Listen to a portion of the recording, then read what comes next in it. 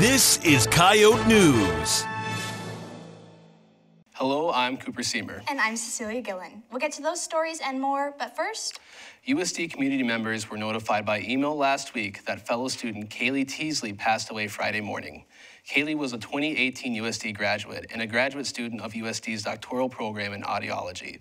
A mass will be held tonight at 8:15 at the Newman Center in memory of Kaylee. A GoFundMe page with a goal of $2,000 has been set up in Teasley's honor. The money will be used to take her family on a hot air balloon ride, as that was one of Kaylee's biggest dreams. The GoFundMe is currently around $300 away from the goal. Students on campus grieving from this loss can seek guidance at the USD Counseling Center, the Dean of Students' Office, and the University Police Department. Last night, Trump gave his State of the Union address highlighting border security and late-term abortions. There's no mention of the record-long government shutdown, which caused thousands of workers their paycheck. Trump says he's standing his ground on the border while saying, "I will get it built." He also wants to restrict late-term abortions.